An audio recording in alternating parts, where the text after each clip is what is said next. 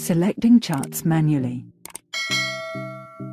To select a chart manually, open the Charts tab, select the desired database, and click on Chart List.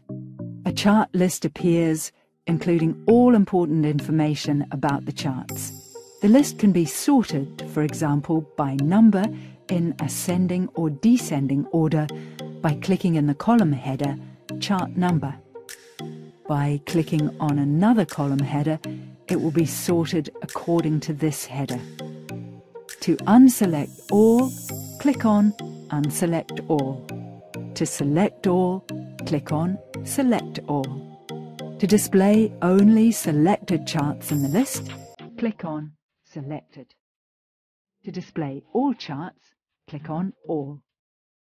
Additionally, the scrolling can be activated or deactivated by clicking on Scroll. Click on Single Viewer to display only one cell. Click on Show to center the chart screen on the selected cell. To save any changes, click on Save To and choose a drive to save to. The cells will be saved in CSV format.